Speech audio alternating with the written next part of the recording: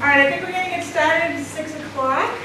First of all, good evening and thank you all for coming tonight. I'm really happy with this turnout. Before we get started, I just want to welcome you to your Emergency Operations Center, for those of you who've never been here. It's just sort of a feather in the cap of the town. I want to just point out the two exits, the one you came in, and then the one over here in case of an emergency. We're going to ask, and the restrooms are just beyond those doors right there, if you need to feel free.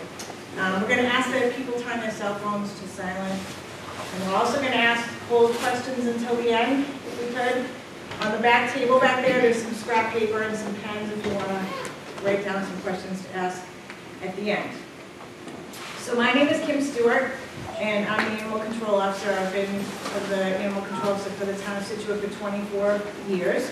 I can say with a great deal of confidence that the biggest or the most calls I get are involving wildlife, and more specifically, coyotes. So that's why we put this presentation together for you tonight.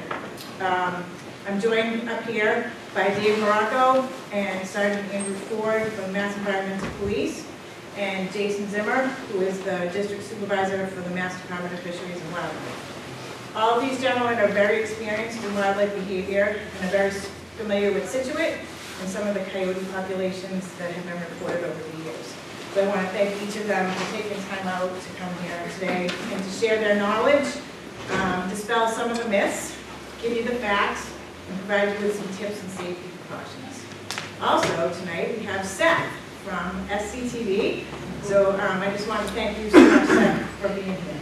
So we'll get started with Jason, who's going to get us going, and then Sergeant Ford and Officer Morocco can answer any questions that you all might have. But again, if we could just save those for the end of the presentation.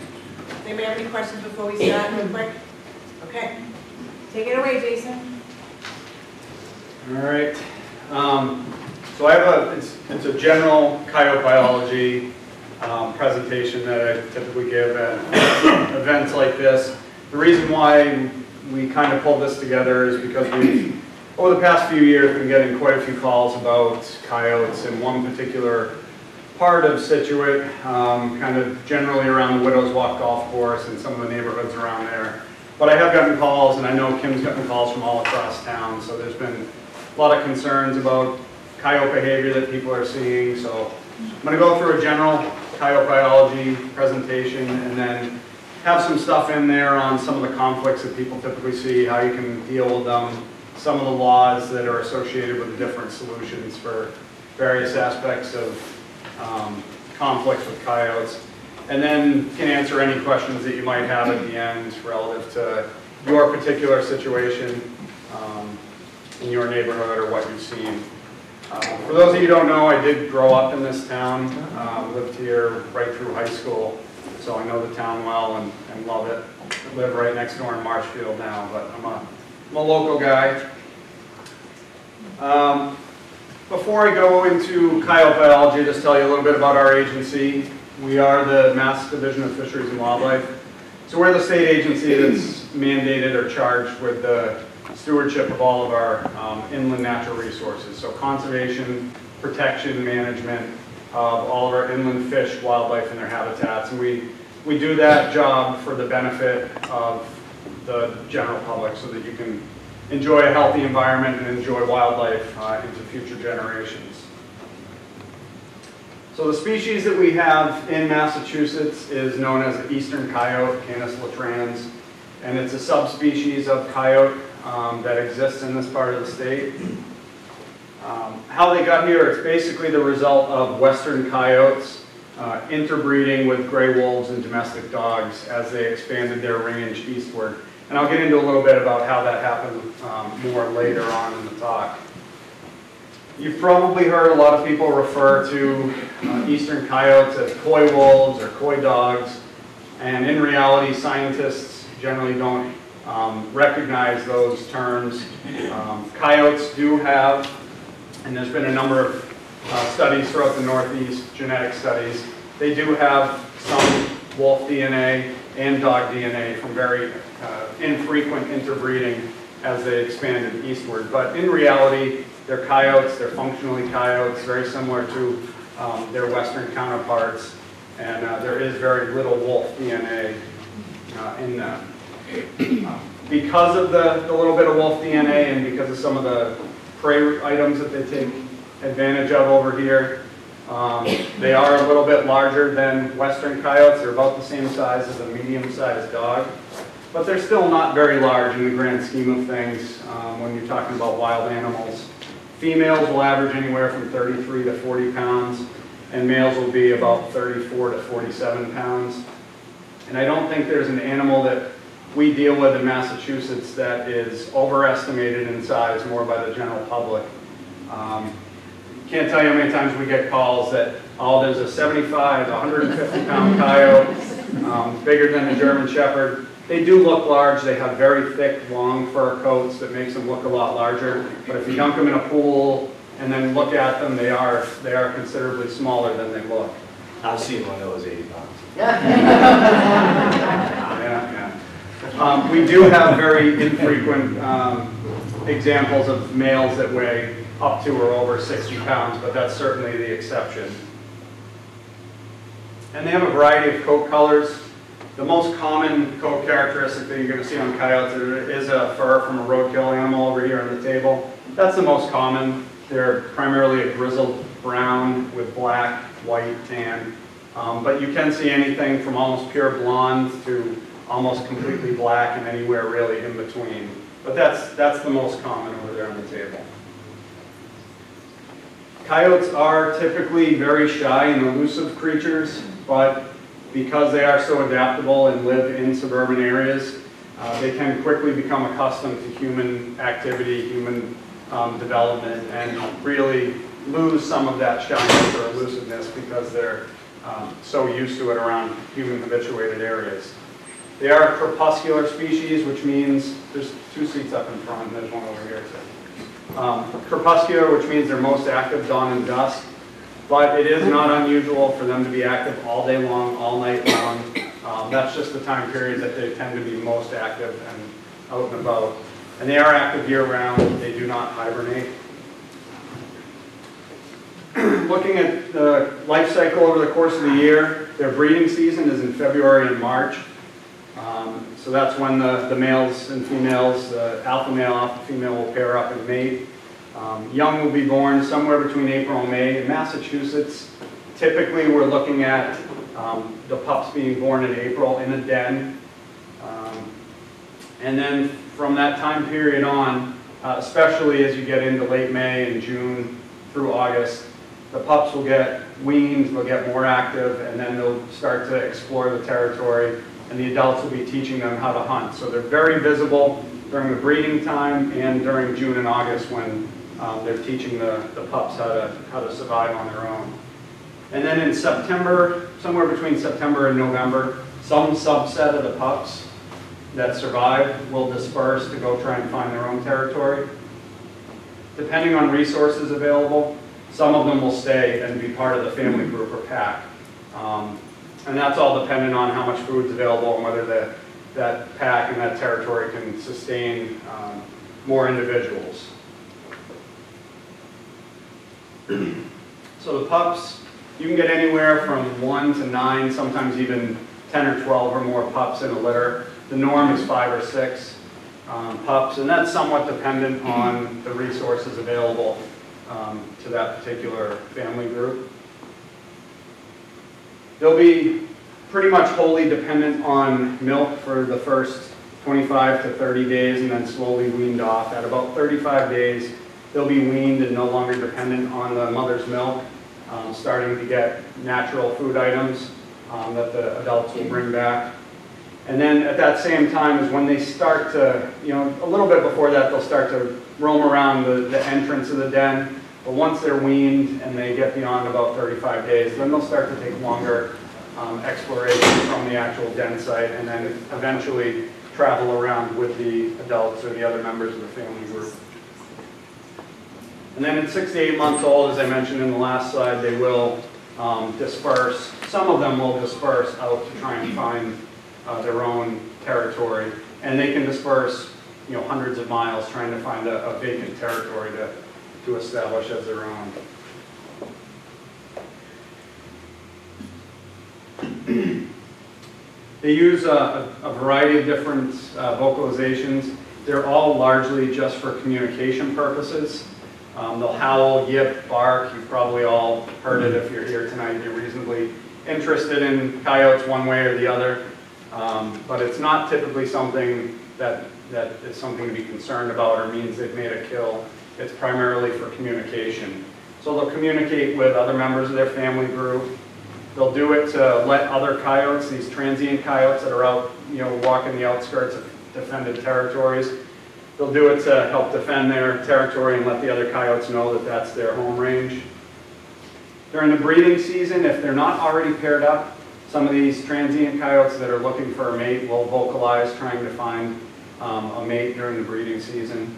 And then the pups, especially during the summer when they're getting together and the adults come back, they get excited and they'll yip and howl. And a lot of times people hear that at night and they think, oh my God, they just killed something out in the woods behind my house. But more often than not, it's just them getting excited when one of the family members comes back from being out hunting or traveling.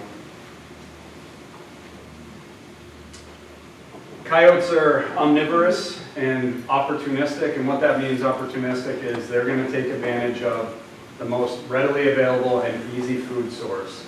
So they'll eat anything from medium, small mammals, so rodents, squirrels, rabbits, deer fawns. They do occasionally take adult deer, but it's not a primary food source for them. Insects, reptiles, amphibians, carrion or roadkill or dead animals. Hard and soft mass, so fruits, nuts, berries, and then domestic animals, including pets, livestock. Anything's on the table: trash, compost, birdseed, pet food, whatever's easiest and they can get a lot of, they're going to take advantage of it. And that doesn't just go for coyotes, that goes for most any wild animal. They're out there struggling to survive and they're going to, they find an easy food source, they're going to take advantage of it over and over again. People?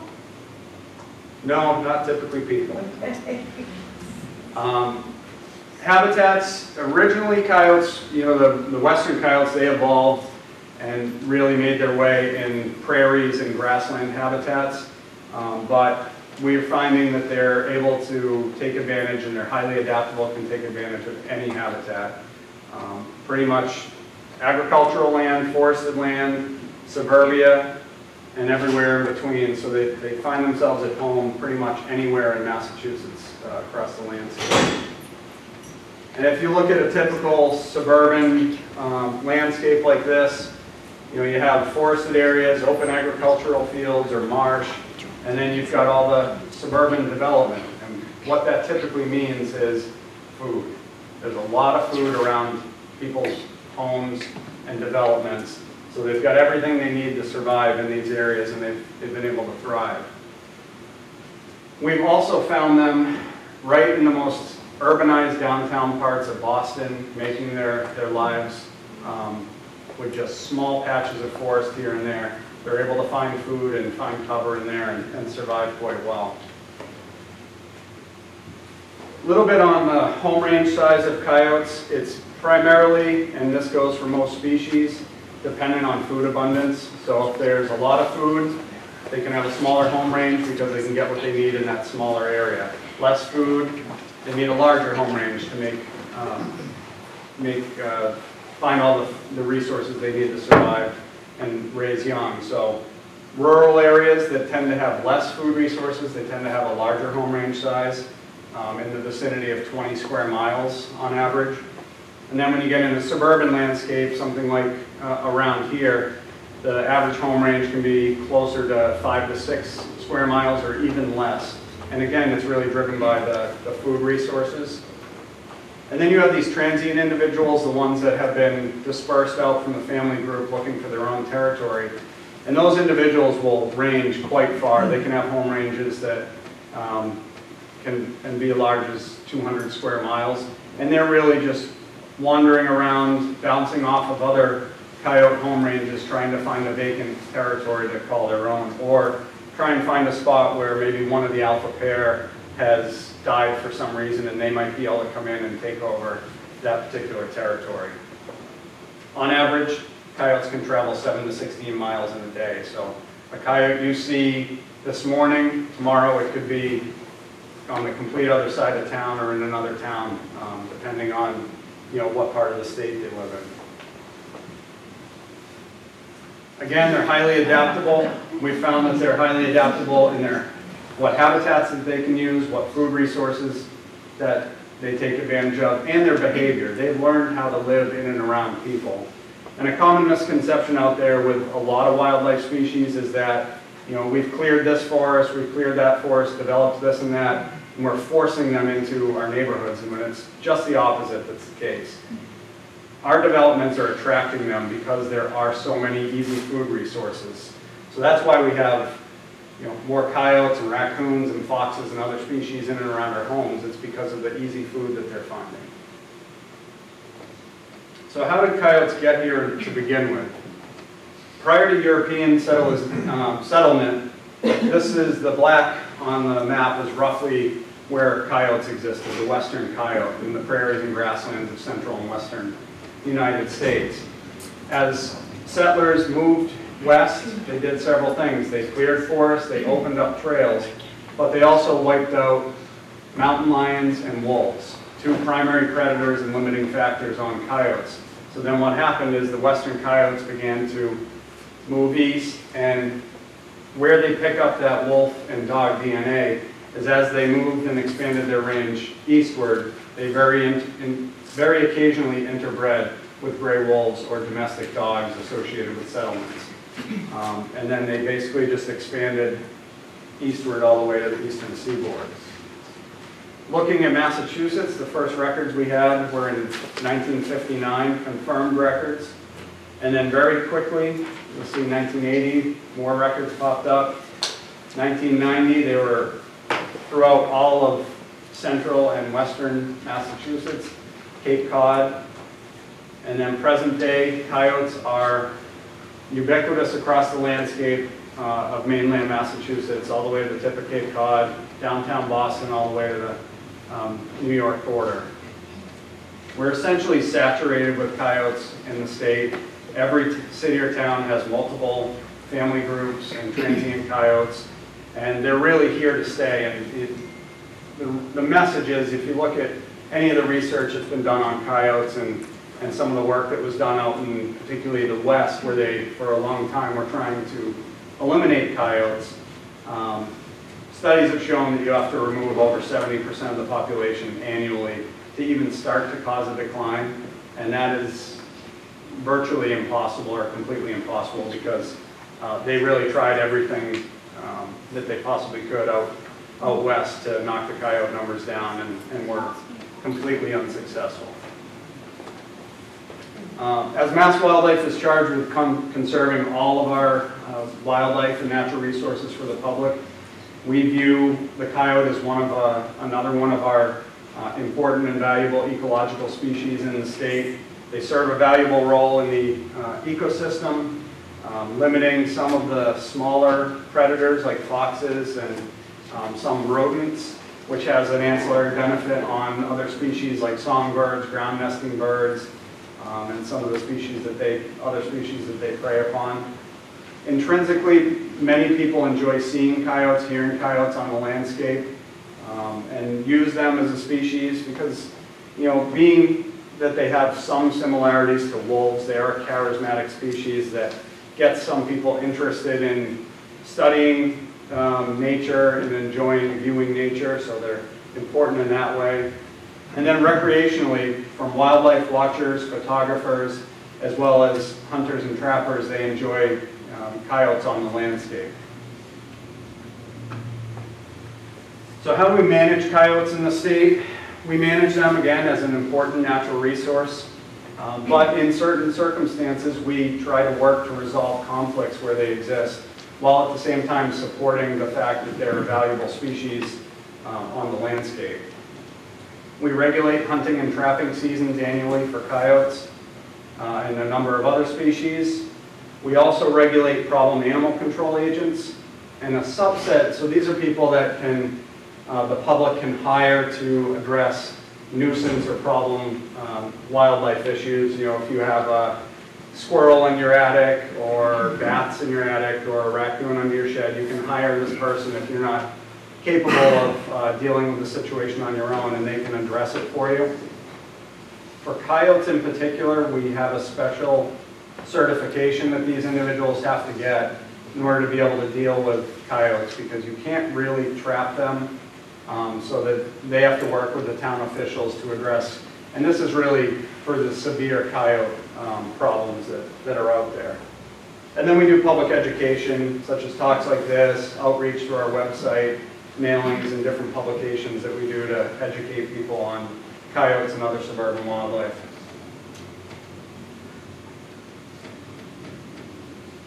I'll try and talk very briefly about the population dynamics. So the typical coyote population, you're going to have an alpha pair, very similar to wolves. If you've seen documentaries on them, you'll have an alpha pair that's going to defend the territory, whether it's a suburban 5 or 6 square mile territory or a more rural 20 square mile territory. They're going to defend it. Depending on the resources available, they will have a family group that consists of offspring from prior years. So they might have some 2 or 3-year-old offspring that still remain part of the family group, and then some of that year's pups. Some of those might stay with the group, some might disperse. And they're highly territorial to defend their territory against other coyotes.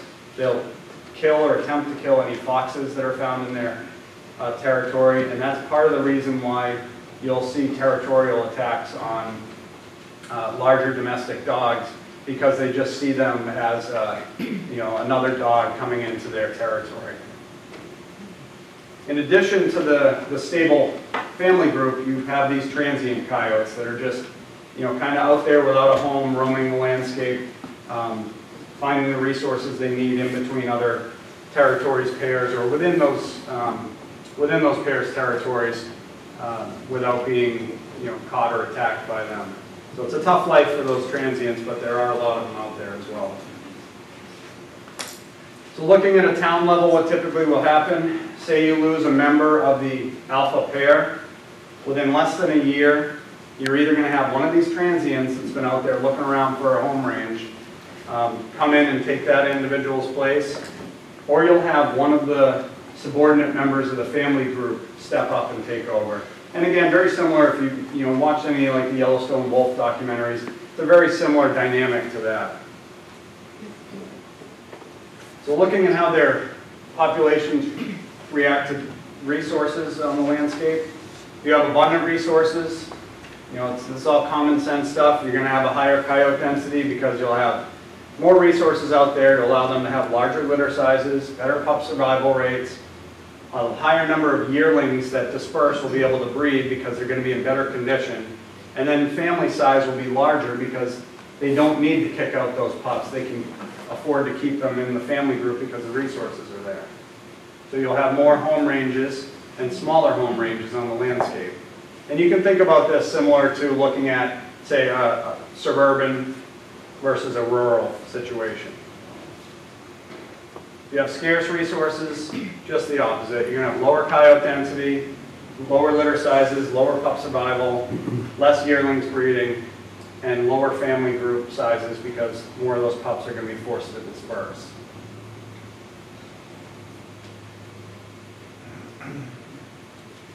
So the primary causes of mortality with coyotes are vehicle collisions, diseases, and hunting to a lesser degree. And you also have a number of other factors, interactions with other coyotes, and just natural injuries and other things like that.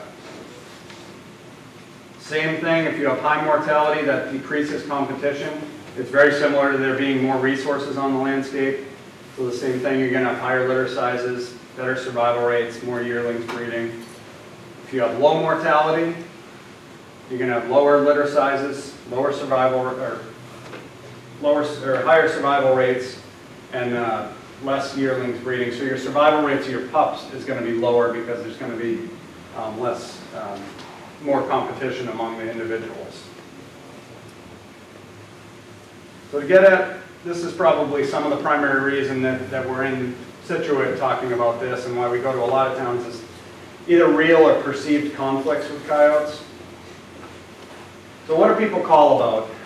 I can't speak for what Kim gets calls on, but in general, the number one call we get is, I saw a coyote in my yard and it's a problem. What's that? Oh. Okay. All right. Okay. So it's just seeing a coyote in your yard, that's something that concerns some people. And it can be concerning, but you have to take it into context what the individual's behavior was and what the circumstances were. But in general, seeing a coyote is not something that people should be concerned about. Property damage. So whether it's due to feeding on pets, livestock, or denning, a lot of times you'll find foxes, less so, coyotes will den underneath an outbuilding or a shed or a barn and can undermine it or cause damage in some way. We do get quite a few calls about chickens being taken by wildlife, and it's not always coyotes. More often it's weasels or fisher or raccoons, or hawks and owls if you free range. And then human health and pet health safety. Pet health and safety is another big thing that we get calls about. People concerned about disease transmission, rabies, mange, canine distemper. Typically, your pets are vaccinated or can be treated for any of these things. Attacks on pets is something we get quite a few calls about, gotten calls about that, and documented situations in Scituate. And then attacks on people, although very rare, we do get calls with either concerns about it or actual events happening. So you get mange is a common call we get, whether it's a fox or a coyote. And then depredation of pets, and this happens to also be a mangy coyote. It's, you notice the tail has no hair on it at all with that individual, and he's missing patches. Why do most of the conflicts that we get calls about occur? I'd say the vast majority are due to our own behavior. Whether it's how we keep our yard, or what we're doing in our yards, or how we're feeding our pets, storing our trash, compost, what have you. I'll get into that, but generally, the vast majority of the behavior that we see, or the problematic behavior that we see in coyotes and other wildlife species, is tied back to our own behavior. And that's difficult for people to hear. It's difficult for a lot of people to change some of the things that they do, but in a lot of cases, it's a necessity if you want to see a change in the individual animal's behavior. So what do we see that causes the problem? One, and probably the worst possible case when it comes to coyotes, is intentionally feeding them. Because that takes them from an animal that is just indifferent to people to really associating people with a food source and completely eliminating any and all fear that they might have still had of people when you're intentionally feeding them. Another way that people feed them is through bird feeders, so that's kind of an unintentional situation. A lot of people don't think that a bird feeder is feeding coyotes. They will eat bird seed, they'll come in at night and eat the bird seed that falls on the ground, but even more so than that, they're attracted to the small mammals and rodents that are attracted to your bird feeders, as well as young turkeys, ground nesting birds that will come to your bird feeders.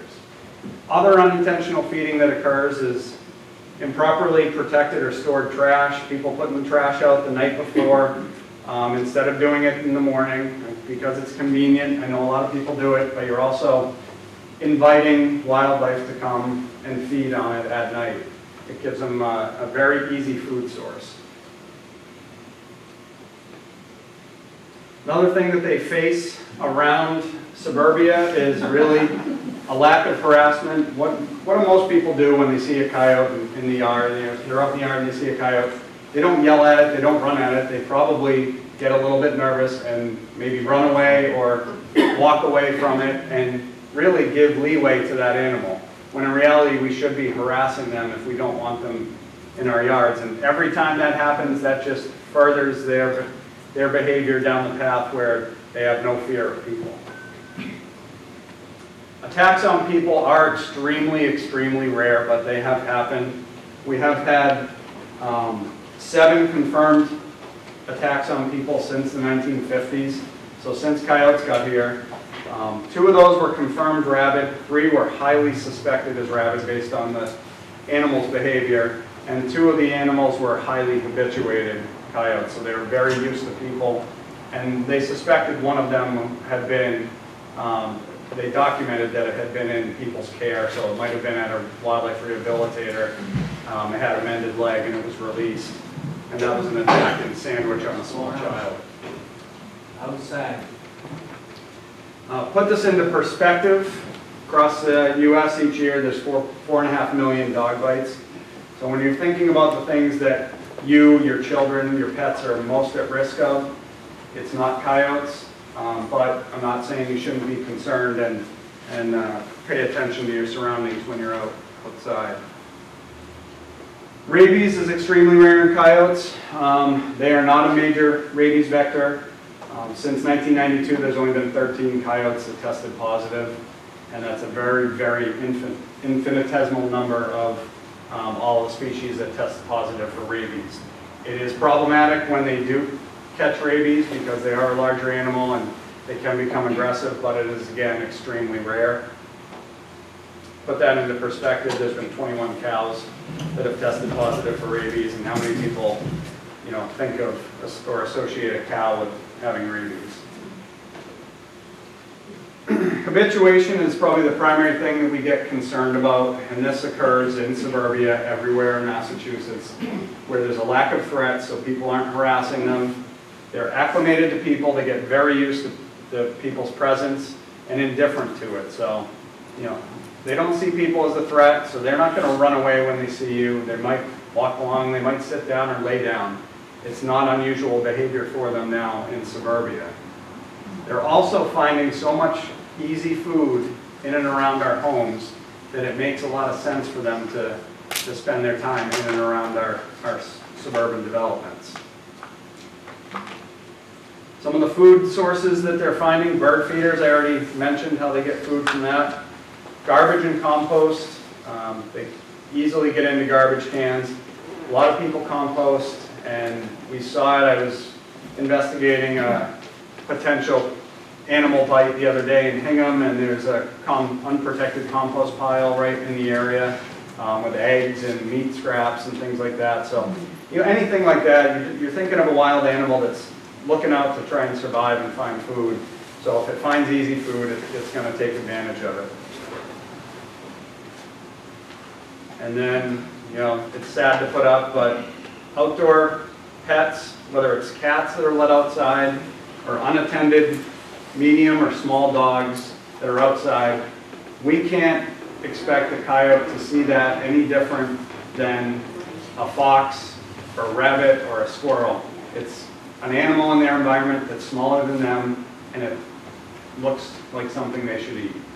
So if we let cats outside, we have to realize that coyotes and a number of other things see them as prey and they might not come home.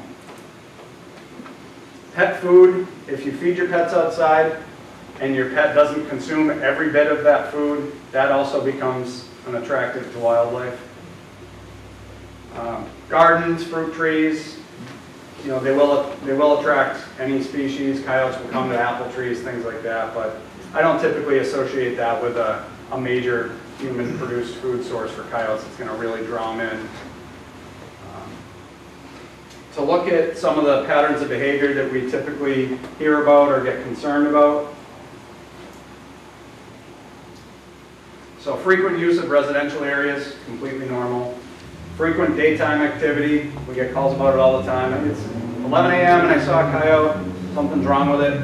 No, it's completely normal, especially now when they're out trying to get more food because they're raising pups and they got to bring food back to feed them.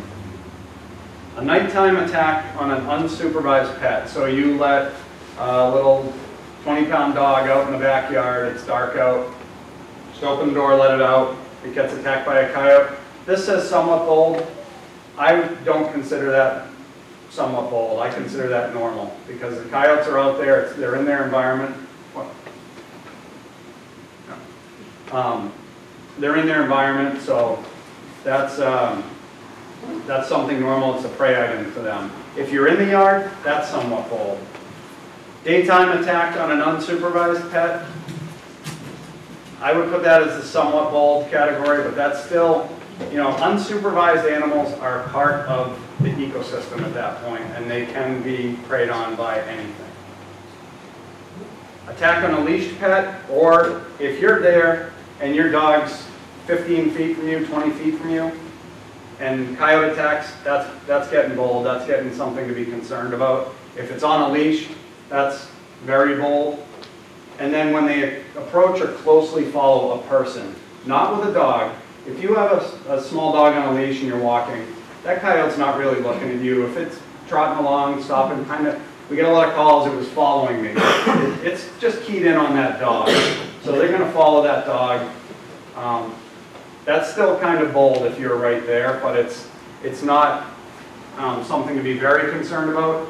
If they're following you and you're alone, out for a walk, out for a jog, and they're following you and they don't respond to harassment, you yell at it, you chase it, you tase it, and it doesn't move off, that's getting concerning. And then actually acting aggressive, growling, or actually physically engaging with a person, that gets to the point of being, an extreme behavior. So the top 4, those don't constitute a public safety hazard. The bottom few, that's when we get concerned and we have to take further steps to deal with the situation. So how to resolve conflicts? Number 1 is modifying our behavior. So we need to remove, if we have issues with coyotes, if they're, you're concerned about them in your yard, each and every one of us has to look in our yard and see what we can do to be a part of the solution. Whether it's taking down bird feeders, I know a lot of people love to feed the birds. If you must, get the bird feeders with huge trays underneath that limit the amount of seed that gets on the ground as much as possible. And then every time you see a coyote, act bold towards it, yell, make loud noises, carry an air horn, do anything you can to harass it, to establish some fear in that individual animal. So take down bird feeders or use the ones that keep seed off the ground. Secure your garbage. Don't put it out the night before. If you have a problem with wildlife getting into your trash, then figure out a way to secure the lid on so they can't get it. Store it in a shed or a garage or an outbuilding, something along those lines. And then there's readily available wildlife-proof compost containers now. So if you do compost, invest in something or build something that's going to keep wildlife from using it as a food source. Ways we recommend people harass coyotes and other potentially bold suburban animals: air horns, whistles. Nobody's going to really carry around a pot and pan, but if you're in your yard and you see a coyote in the backyard and you want to run out on the back deck and that's all you have available, it's better than nothing. Also say you can throw objects, tennis balls, water balloons. I tell people if you or you have kids that are into paintball and you have a paintball gun handy, that helps because it actually, if you can hit them, if you've ever been hit with a paintball, it does hurt a little bit. So it'll take a little bit step further to harass that animal and instill some fear in it. Spraying with a hose or water gun if available. A hose is more practical if you're outside. And then don't back down. So with coyotes, other species, look big, look large, make eye contact. Don't turn around and run away or turn your back. If you want to move away, slowly, keep your eyes on them, make a lot of noise. Some of the same stuff that people tell you when you encounter a black bear. Just look big, open up your coat, and make a lot of noise. You can run at the animal if you have a stick or a rake.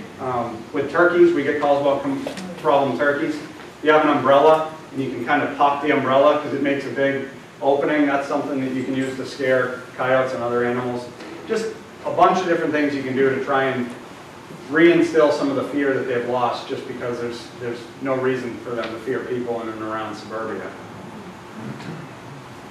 This is important, especially in situations where we've identified either someone intentionally feeding coyotes or around parks and playgrounds where somebody, or a golf course where somebody might say, hey, there's a cute coyote, watch this, and throw a granola bar over to it, or a piece of beef jerky over to it and think it's cute because they're on a golf course or they're in a park where they don't live, and they do it.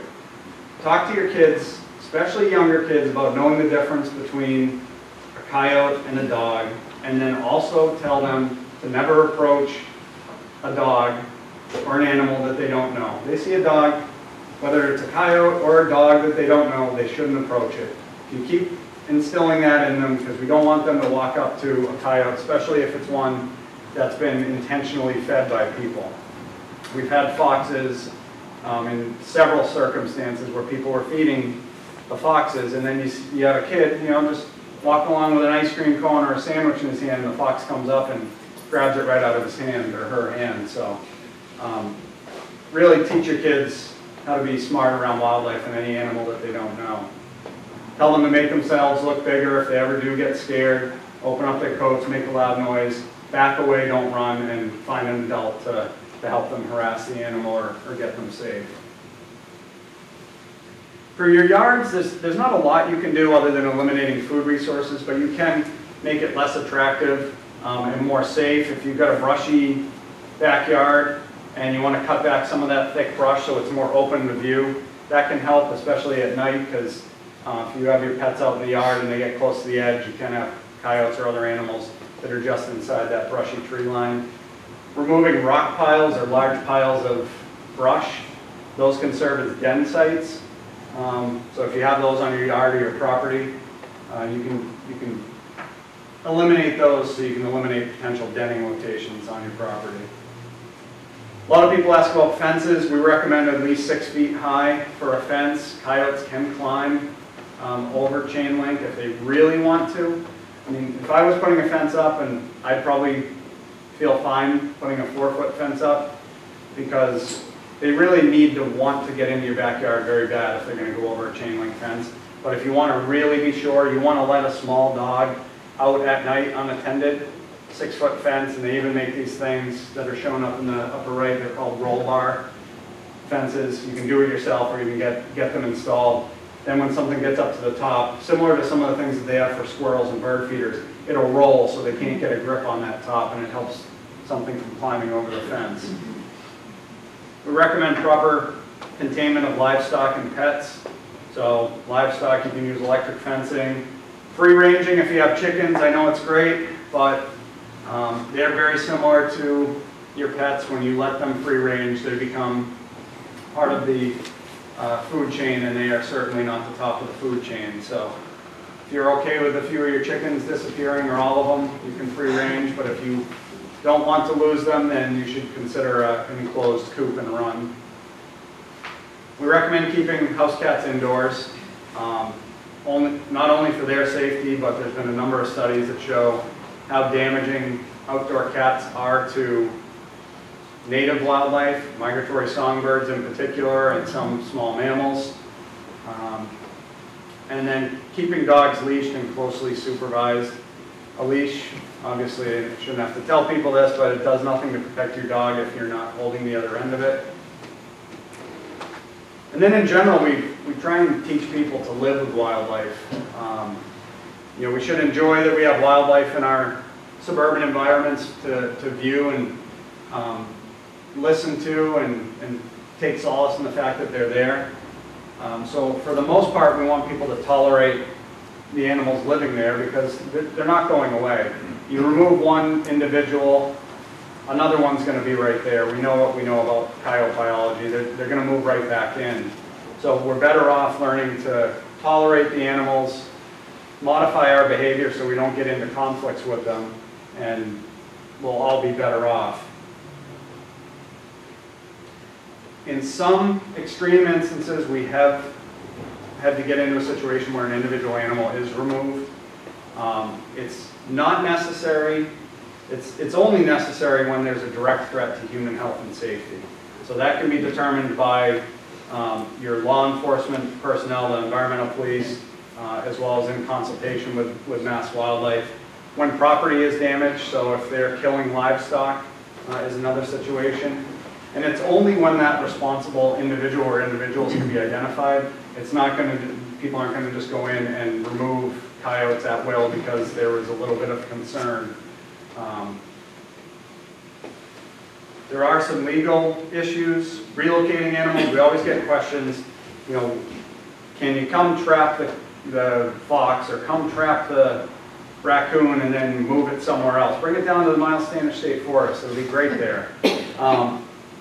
Moving wildlife is prohibited by law, and there's a number of reasons for that. One is spreading disease and concerns around that.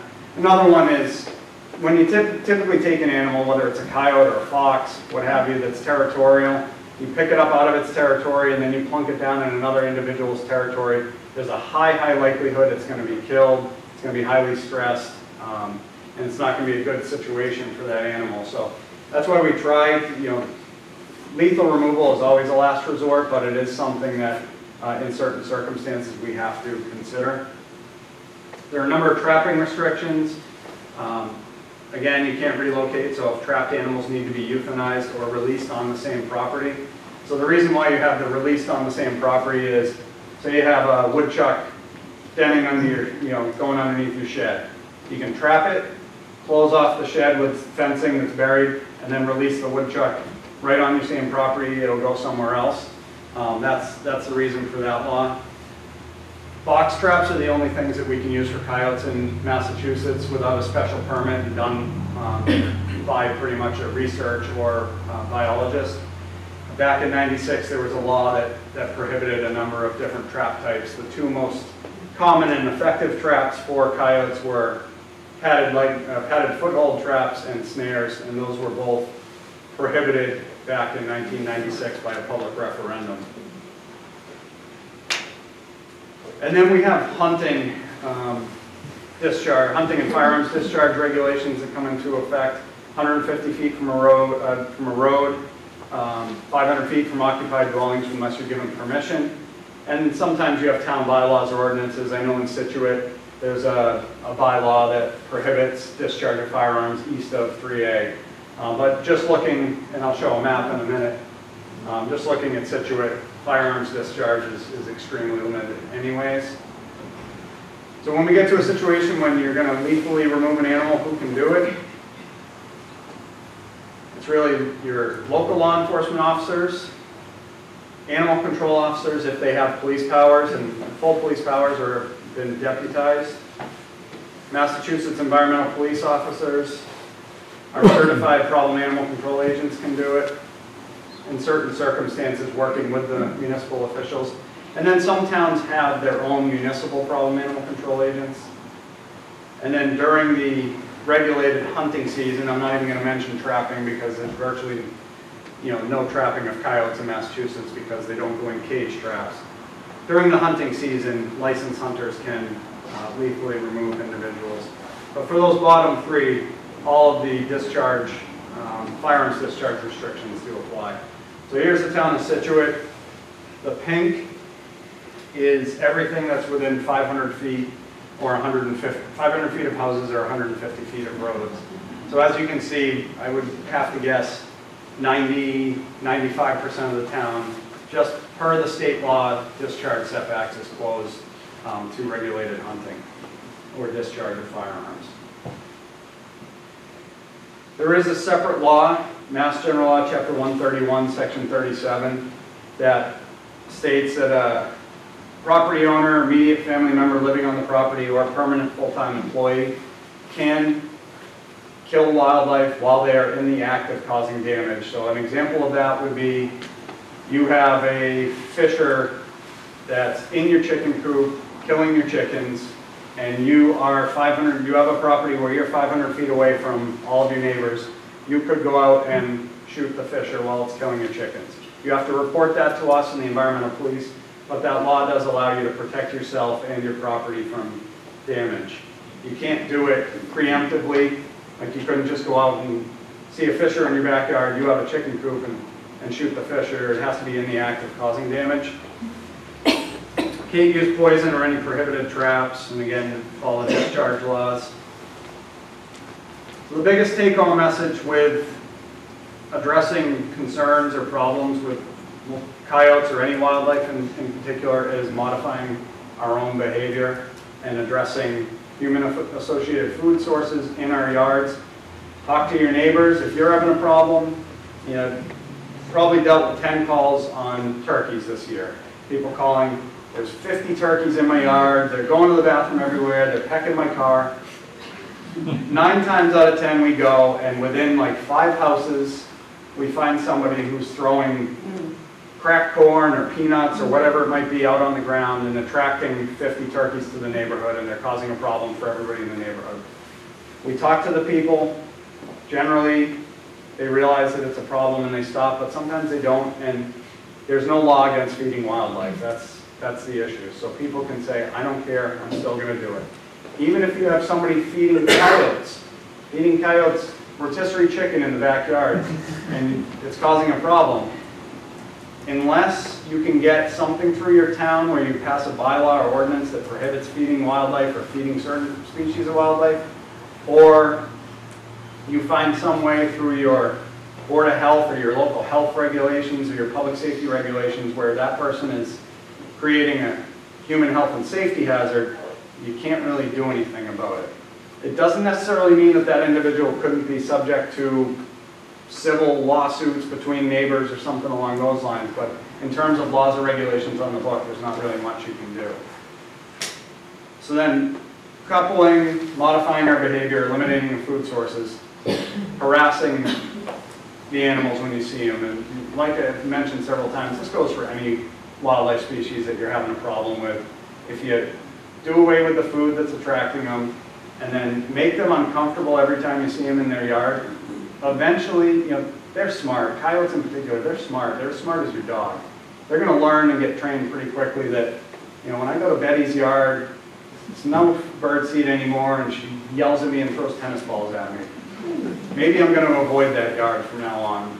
You know, it's common sense, but it is difficult for people to change their behavior. I understand that, and we rely on, you know, everybody in the community to do their part to try and solve problems when they exist.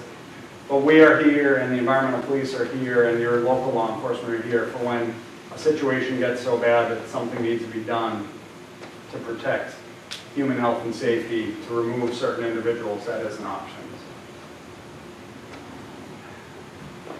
With that, I can turn it over to the environmental police or back to Kim, or take any questions if you want now, or you want to wait till the end, Kim? Does anyone have any questions? We can, everybody in the room, from AJ to me, to Jason. Yeah, we'll tag them. Yeah. Is it questions now?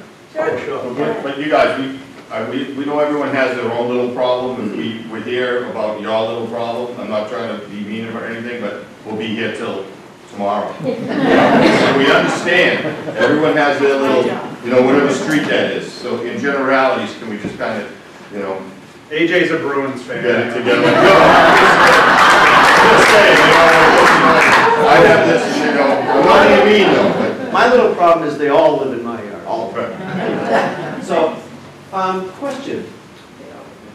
You showed the map where they're expanding exponentially, right? And if everybody takes accountability to do the things that we need to do, aren't we going to end up in a few years running around with air horns and water balloons just chasing an angry mob of coyotes into someone else's yard? I mean, they're expanding, the woods get reduced. What's the bigger picture solution? Because they don't have anywhere else to go. So they're not expanding. Coyotes are self-regulating, so they're not expanding. So if everybody, you know, say Scituate banned bird feeding or whatever, feeding wildlife, everybody stops feeding wildlife and the amount of food goes down. The amount of coyotes are going to go down slightly, and their home ranges are going to get a little bit bigger because they need to have a bigger area to find food. But they're not, you know, we're saturated with, the population's pretty stable right now. It's not going to grow up or down. The only way, if you get like distemper comes through and knocks them down, they might grow quick for a few years and go above carrying capacity, but then they'll come back down and normalize. Yeah, but individual animals can be trained, but sometimes, you know, those individuals get too far down the road where say they've been fed directly or, you know, what have you, and they've gotten to the point where they're overly bold, then that's a situation where maybe, you know, somebody hires a problem animal control agent, or, you know, a law enforcement official comes in and says, you know, that's the one, somebody can point out, that's the one that came after me, and that's the one that's always bold, and they remove that individual animal. Yeah, the populations of coyotes are going to rise and fall dependent upon the food source. So that we probably already have like another carrying capacity in Massachusetts or Scituate, I'm sure. Yeah. I think the problem is not wildlife. The problem is a human species. They're not educated about wildlife and how to be around them. So they want to poison them, they want to, I mean, the air ones I think are toxic, especially very toxic to the environment. I think trying to hurt the animal is not a good thing either. I think we need to just learn to live with the animal and deal with it. You know, that we did before we. And I'd also like to address the fact that people poison mice. Mice is one of their food sources. We poison mice, it's a chain. Owls catch mice that are poisoned and they die. So people have to think twice about using poison. You should never use poison. Yeah, there's quite a bit of research right now and information out there about using rodenticides and the impacts that it has on, you know, because when I was growing up, I never saw rat traps. You never saw them. Now I see them everywhere, and we're seeing more and more hawks and owls, you know, things that prey on rodents that are showing up in, you know, sick or injured at wildlife rehabilitation centers because of rodenticides. So, yeah. So we had 4 or 5 20 feet from our deck, which I know now is probably a family, and it was 11 o'clock in the morning, so that's not out of the realm, which I thought was a little late. But I wouldn't go outside for 2 weeks. My husband was walking me to the car in the morning, and I would call when I got in the driveway. That's very hard to live with, feeling like you can't go outside. Even our medium-sized dog, she would go to the bathroom. So that's, to me, it's a problem. For me, not going outside. Yeah, I mean, I would say that you're okay with the coyotes being there, and if you can, you know, doing some of the things to harass them. I know it's tough and people are scared of coyotes, and I don't blame anybody for being scared of them. They're the largest predator we have in this part of the state because we don't have bears. But harassing them a little bit, and you know, maybe you don't have anything attracting them to your yard in particular, but maybe some of your neighbors do. But harassing them a little bit, and hopefully that'll reinstill the fear. I mean, we're going to see coyotes. Say one of the officers came over tomorrow and dispatched all 5 of them. Less than a year, you're going to have 5 more take its place. So it's something we have to live with, and absent reported like real aggressive, bold behavior, it's not a health and safety hazard. So when you say harass them, if you throw something at them like a tennis ball, they won't charge you? No, I've never heard of any, you know, they should be scared. They're not harassed by people, so if you throw something at them, yell at them, you know, loud noises, anything like that should scare them off. If it doesn't, then that's something to call us or the police about, because that's unusual behavior. Back corner over there? You had some excellent tips for coyote in the yard. What about fox? Are they the same tips? Same exact thing. Now, if I have fox and coyote, that means the coyote aren't eating the fox necessarily, they're cohabitating? It probably means that you have a wily fox that's avoided getting killed by the coyote. Yeah. Lucky you. Yeah. Hi, so I have concerns because we've been in our house for about 4 years, and our land abuts conservation land, which abuts the golf course. Mm-hmm. And over that 4-year window, we are starting to see an increase of coyotes come to the woods. Now, I know I'm not supposed to be talking about me personally, so I'm sorry. We have a very large dog. She's about 82 pounds, and twice she's been charged. One was at night and one was during the day. So the nighttime piece, we were out yelling at this coyote to do all the things that you talked about, but the coyote was pretty brazen and really didn't move much. So over time, we've started to see that there's an increase in the number of coyotes coming out of that area of the woods. And I know that you had said at one point some kind of a study was done on the golf course to determine if there were more than usual being bred and born. So I mean, is that something that is done routinely to kind of see what the numbers of coyotes are in the area, or is that just, how is that, determined? No, we don't. I mean, we have a loose estimate of the number in the state. On the town level, we don't, I could look at Scituate. I didn't do it for tonight, but I could look at Scituate and probably take like a conservative, do like a 4 square mile territory, an average family group size, and estimate the population. The number that you're seeing around the golf course, those coyotes have been there for a lot of years, and their population, we didn't study the population there. We went and looked and saw that they were concentrated in one particular area, and we suspected that there was some inadvertent feeding going on, maybe. And I've been talking to the town for years, and maybe even going back like 5 or 6, 7 years, that there was always suspected kind of feeding sites at certain locations around the golf course. But I don't think the population is right in line with what the habitat can support right now. It's probably just a matter of, they might be using their home range a little bit differently, or where they're going to get food brings them through your particular part of the area more frequently. If, say there's a whole bunch of bird feeders or somebody feeding something, they're going to use a predictable route to go to it. And I know that some of the people I had talked to in one individual specific neighborhood had an issue, every day 4 or 5 coyotes coming right through on a predictable pattern. So we tried to address it the best we could. That's what I can say. We're also working with Widow's Walk, because what we found there is that the pups are being born right out on the course basin. I don't know if anybody's gone there, but I went out there, took a ride with Ryan Cahill. I couldn't believe it. They were right there, and people were walking up to them and feeding them. So that's something that I talked to Ryan every season. Don't forget, I had hoped some of them were going to come here tonight from the golf course, because that's really important. Talk about, now they're getting used to people. So that might be some of what you're seeing. And so we are working diligently on trying to change people's behavior. Yeah, I would recommend too, if you're going to put your dog out at night, you may want to. Oh, we go out with her. Yeah, you may want to walk it on the leash. Yeah. Because they're going to look at your dog at night, 80-pound dog with a chain. Yeah. I think you mentioned it, I apologize. How long do they live?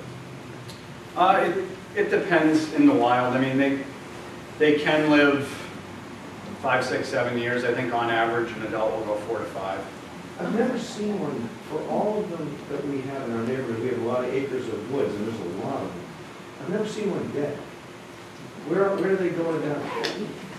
Highway. Yeah.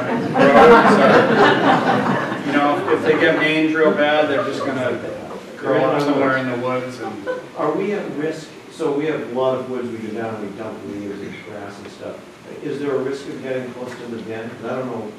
I don't know where they come from. They must have a whole neighborhood. Where do you Supermarkets and everything. Elm Street. Elm Street? Yeah. The woods in the back by, Evangeline, back there. Yeah. yeah, I mean, getting close to a den. If a person gets close to a den, if the pups are out and about, they're going to go down on the ground, and the adults are going to move off. Dogs, if a dog gets close to a den and the adults are there, they will attack the dog to protect the pups for sure. So a lot of times I go out to, somebody complains about coyotes, either I or one of my biologists goes out. That's the first thing I do, walk around the yard and tell them, take down the bird feeders or whatever, and then I go in the woods and walk all through the piece of woods and try and see if there's a den site close by. And if you identify it, there's things you can do. So if you find a den site, And this goes for something denning underneath your shed or, coyote den in the woods right behind your house. If you can run an extension cord out there and play a radio with like talk radio is best. And put a couple tennis balls or rags soaked in ammonia and refresh them every couple of days. That's enough, because coyotes will change dens, foxes will change dens periodically throughout the season anyways. A little bit of disturbance, they're going to pick up and they're going to move to another den site. And hopefully it's one that's further away from people. The mothballs are good too. Yeah, mothballs would. Which is all den look like. Well, if you want to get them out of there. Yeah. I have a question for you. I walk my dogs early in the morning. I see coyotes, usually by themselves. One time my dog wanted to play with the coyote, but the coyote was fearful, so kind of went away. I'd say about a month ago, I ran into a pack of 3 on Hazel Avenue. This was about 6 a.m. Is it different when you're faced with a little pack? This pack ended up moving towards the condos, what is it called, Rachel's Way, but they did not approach. But are you more at risk if you run into a group of 3? They like pack mentality? Because I think your pet, if it was off leash, would be more at risk just because numbers game. But a person, there's no, they're not going to respond any different. That's just the family group, or a portion of the family group. I just was concerned that they might be more likely to be an attack, not attack mode. They were not at all. They went away, but I just was wondering if they're more likely to hunt. Yeah, coyotes, unlike wolves, they don't hunt as a pack. They hunt individually. So that's just, when you see a few of them together, they're basically just, part of the family group moving through their territory.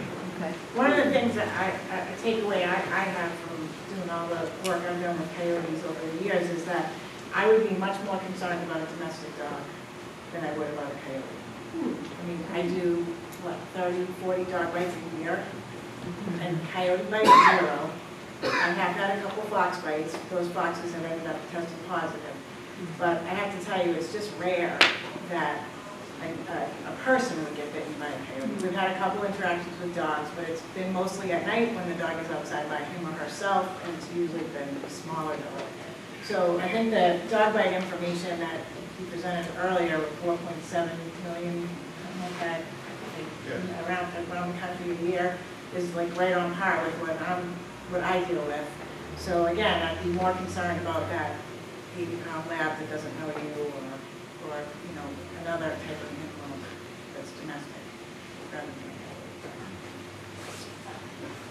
than I was raised to appreciate wildlife, and I think that there's something in me that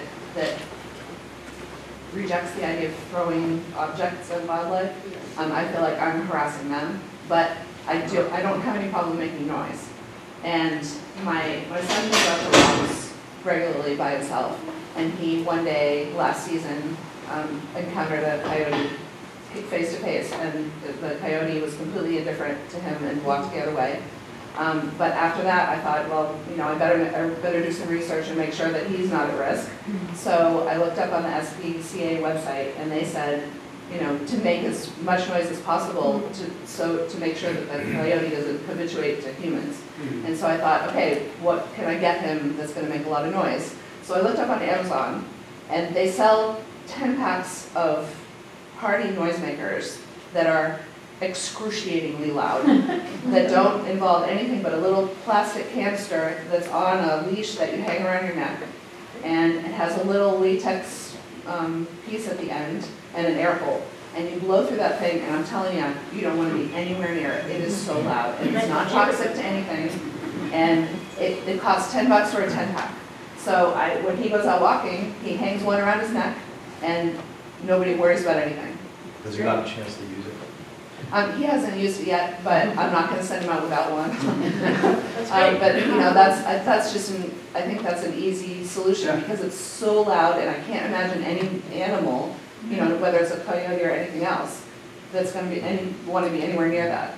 Yeah, that's a great idea. What about the decibels that sends out? If you're hearing other hearing out of features. Does anybody study the decibels on some of these things? No, I'm not sure. Yes. With all the construction and demolishing the forest and all that in Scituate that I've been following, if somebody willingly destroys a coyote den, is that against the law? Yes. I know it happens. If you kill, if you destroy the den when there's Yes. not animals there, there's nothing against the law on that, unless you're not on your own property and you're doing something on somebody else's property. But if there's animals there and you kill them or harm them, then yes, that's illegal. I happen to know the neighborhood where that happened last summer, and the little pups were just wandering around aimlessly. There's now 2 new houses there. Mhm. And if I had been living out here, Yeah, so that's something that we would want to know. I would have stopped it, but I was in New York for Okay. 9 months, All right. big mistake. But I was told when I got back from Yeah. people in that neighborhood, it was very sad. Well, that's something we would want to know about. Well, I was the town neighborhood person that would report things, but I left for it. Not everybody does it, I understand. How do you identify it? Yeah. I mean, you'll see, they can den in a number of different locations, so a lot of times you'll see, they'll be on a bank and it can be a hole this big. You'll see a lot of typically dirt, fresh dirt and sand pulled out around the entrance. You might see bones, or you'll definitely see scat, animal parts, but it'll be, if you've ever seen a woodchuck burrow or den, it'll be like that, just probably twice the size. Underneath a blown down tree and underneath a rock pile or a large brush pile in the edge of a steep slope, kind of down near the edge near a wetland, anywhere like that. Underneath a shed is a little bit tougher if they can get under. If there's a hole big enough for a coyote to get under, sometimes they'll den and it'll just be kind of like a nest in the leaves that accumulate under a shed. All right, so anybody else with questions? Okay, we'll take a couple more, just going because, yeah. Any interactions between coyotes and fishers? They probably generally, avoid each other. A coyote could take a fisher theoretically, but I doubt that it's, they're probably just mutual avoidance. Fishers are, great climbers, so if they ever encounter a coyote, they just go up the tree. Yes. So I just want to say thank you to everyone for showing up tonight. Is this presentation going to be able to be shared by? So it'll be really helpful if you guys can all share it with your neighbors and all your friends and all your community people, because the more they're educated, the better it's going to be. The state has a whole bunch of the handouts up here if you didn't see them before, and I think it includes AJ's phone number too. Yes, it does. Thank you very much. Yes, go ahead. Is there any movement underfoot in the town to some of the measures you talked about, not illegal, people feeding them, and that kind of thing? Is there any movement underfoot that would make it illegal? Because I'm up in the Cedar Crest area. Well, that's where we had some individuals, we tried to discourage it, say, whichever level. No, I understand that, but is there any movement, I don't know if anyone knows the answer to this question, Well, to make it illegal? It's not illegal now. No, it's not illegal, no. I mean, the thing is, we have coyotes daily in the yard, with a small dog. Since I've lived in the house for 25, 30 years, I can't use the yard, I can't let the dog used to throw a ball to the dog in the yard. I can't do that anymore. The dog's always on a leash. It was last night, we've got a coyote at the end of the driveway. They don't even get out of the way when you're, probably partly because of the feeding. I'm sorry, what neighborhood are you at? Cedar Crest. Cedar Crest, okay. We've been up there, all of us have been up there, speaking to someone in that area, so. Between that and the turkeys, I probably, people trying not to make it illegal, but I used to like 25 turkeys. It's in New York. Because of bird seed. Right. And I'm up every morning at like 5 in the morning because they had somebody feeding the birds, Yeah, so maybe that's something for the new Board of Health Director to tackle. In his first week. There are a couple of communities in Massachusetts that have passed feeding bylaws. So if you have, if someone has excessive bird feeders on their property and coyotes are attracted to that, we can go out and cite the owner of the property as a nuisance complaint. It's very difficult to have them take down. If they have 10 or 15 bird feeders, it's easy to say you can't have 10 or 15. You can have 1 or 2, but you can't go more than that because then it becomes excessive. But it's a very slippery slope as far as what you can do and what you can't do. So that's, there you go. It's gonna be on TV, yeah. Yep, go ahead. Will the coyote go to a mulch pile that just has potato peelings and coffee grounds? I would never put meat bark in a mulch pile. Potato peels, possibly, but I wouldn't see that as a huge attractant. Yeah, it's gonna have an odor to it, so, although the combine might counteract that. Vegetables, but they eat vegetables, so any vegetable matter in there, if it's edible and easy, they'll go for it. Yes. Can I ask a question? I mean, we just got here. Yes. The one question I was going to ask, we live on Bulrush Farm right off of Hollitt. Okay. And one morning really early, I was getting up about 5:30, going out, and this thing took off. It was from down the end of the street, and there were a lot of wild turkey preserves down the end of the street. I thought it was a mountain lion. And I just it was huge. And I just wondered if you've seen anything like that. Or heard stories. I've heard stories. We get reports from time to time throughout Massachusetts. There's only been, I think, 2 confirmed mountain lions. Or bobcat, is that similar? Bobcat is certainly a possibility. We do have confirmed bobcats even on the Cape now. Yeah. Mountain lions, we had the one that is just a real strange dispersal case, came from South Dakota, and it got documented all the way, came through Massachusetts, ended up getting roadkill in Connecticut. And then back in, I think, the 80s, late 80s, there was confirmed mountain lion scat and a cached beaver kill. If they kill something, they drag it somewhere, eat something, then cover it over, save it for later. But there was no confirmation whether that was a wild cat or one that got escaped, because some people have mountain lions and tigers and things like that as illegal pets. But we haven't had any confirmed. But bobcats are more. Bobcats certainly a possibility. Another thing that's a possibility is a mangy coyote, because when they lose a lot of their hair, they're still a big animal. They're kind of just all that tan color, and they still have a long tail, but they might not have a ton of hair on it. So. Actually, that could have been it, because it was kind of blondie, but not the hair on it. It was kind of bald, but it was big. Long tail. Their ears will get a little disfigured from the mange too, so that's a possibility, but it could have been a bobcat too. Okay. Thank you. Seth, when will this be on TV? Well, we have 3 stations, 8, 9, and 22, but the best way is Scituate Community Television on YouTube. We'll have it on there, so make sure you check that out. You'll like the page. It'll be up there within 24 hours. So I think we're going to wrap it up. My last parting words are rabies shots for your pets. Very, very, very, very important. There's definitely rabies in Scituate. There has been for as long as I've been here and beyond. It's a real disease. It's really here. We don't test every animal that we may have to put down for being suspected of having rabies unless it bites a person or a pet. So we've had a number of those this season. Very unusual year here in Scituate from January to now. The calls that we're getting are just numerous, 3-4 calls in a week for animals that are not acting quite right.